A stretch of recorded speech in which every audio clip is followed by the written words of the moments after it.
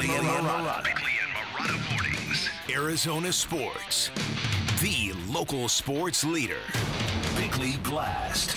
The Cardinals and the Sun Devils apparently have the same issues. Neither one cheats very well, and both are dealing with dysfunction from the past that is currently infecting their present all over again, effectively penalizing the innocent. For the Cardinals, it's the allegations of using burner phones to circumvent their own internal suspension of former general manager Steve Keim. The story has been reset because of Steve Wilkes' testimony, which the Cardinals did not refute. They merely called it inadmissible. Now, I don't think very much of Wilkes as a head coach, but I know he's a stand-up guy, and the Cardinals better be real careful suggesting otherwise. And I really don't think much of Steve Keim as a GM either, a man who drove this team into the ditch with his lack of professionalism, yet stayed in power because he coddled up to and enabled a hands-on owner. Fortunately, the Cardinals seem to have found the antidote in their new GM,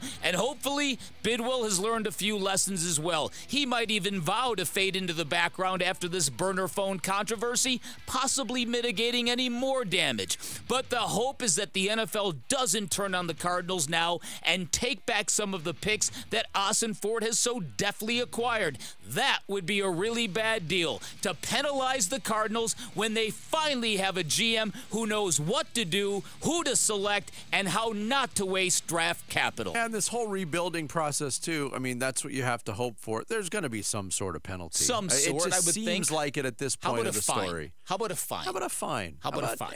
Levying a penalty against those that are the actual, you know, the actual guilty. Right.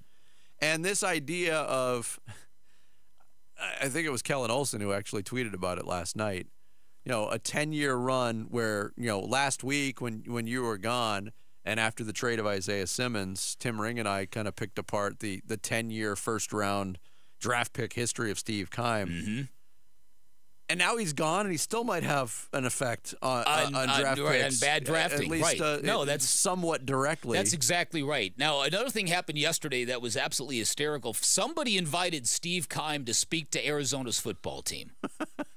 I'm hoping he just showed up. And burst through the doors and they couldn't get him out. And so they put it on social media, and they ID'd him as Steven Keim. I've never seen that.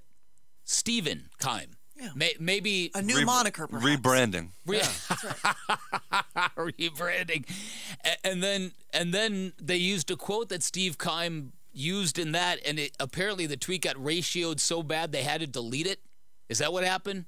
Yes. Yeah, there were like It appears what 70-plus quote tweets of people just dogging him and him. Well, timing is a thing. Yeah. It wasn't the greatest timing when this story breaks. No. Well, clearly things got the wheels came off of Steve Keim and his leadership of the Cardinals pretty fast and hard. And to the point where a lot of people say they didn't see much of him in that last season at all. And that was before he took his leave of absence. So you don't want Monty Ford to have to pay the price for this. So I hope that if nothing else, and again, the arbiter hasn't ruled. He hasn't ruled a thing.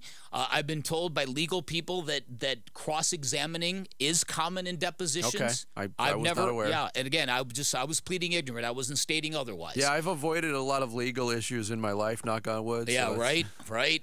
And so I think that in this particular case, it's going to be how the NFL chooses to look at this, because the Cardinals effectively waived the NFL off of any punishment after Steve Keim's extreme DUI by saying, we got this. We're going to hit him harder than you would, so we got this. And the fine was substantial, and so was the suspension.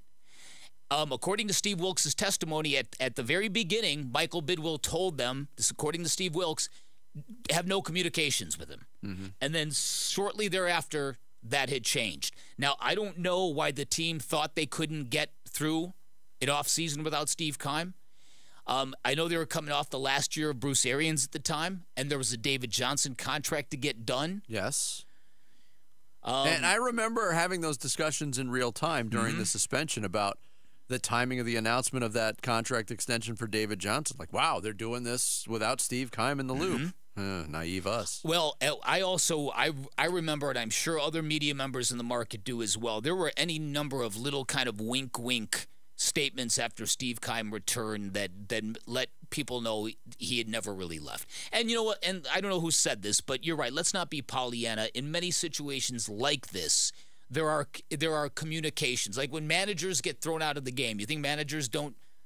Sometimes they go on, put glasses and a mustache on and like a different hat. That was the best. Right? That was fantastic, wasn't it? So it's not like the Cardinals, invented this scheme or whatever this thing happens to turn out to be, and Michael Bidwill's stance on this is that he was not involved, that he was the one that shut it down, which Steve Wilkes said isn't the case. So I don't know where this whole thing is going to go. But I do know that there was a lot of dysfunction that bubbled up from internal affairs with this football team at the end of last year. Mm-hmm. And you don't want it to get in the way of this year's team. Some of it's going to be inevitable. Yeah, apparently some of it is. There's one unanswered question in all of this, because you mentioned it earlier in the show. Kyle Odegaard, who worked for the Cardinals for a long time, actually posted on X yesterday screenshots of the alleged burner phones. Mm-hmm. And one question that's out there we don't have an answer to. Is there any word on Kemdichi? August 17th, 2018. And will they buy more data? We're running out of data. That's right. The screenshots have that, yes. And there's a dust storm coming. And it's in effect until 6:45 p.m. Wow. At least they got a haboob then. Sheesh. That's funny. Yeah, so again, I haven't dived into the research very far, but I'm wondering what precedent is and how the NFL has ruled. I can't think of anything off the top of my head. And to whatever extent the burner phone was implemented, no matter how far its reach, we'll just call it a spectacular failure because the Cardinals won 3 games that year and signed David Johnson to an expensive contract during that time because of the burner phones. Mm-hmm. So nothing good came of it. No. Let that be a lesson to you kids out there. That's right. Follow the rules, kids. Follow the rules, kids.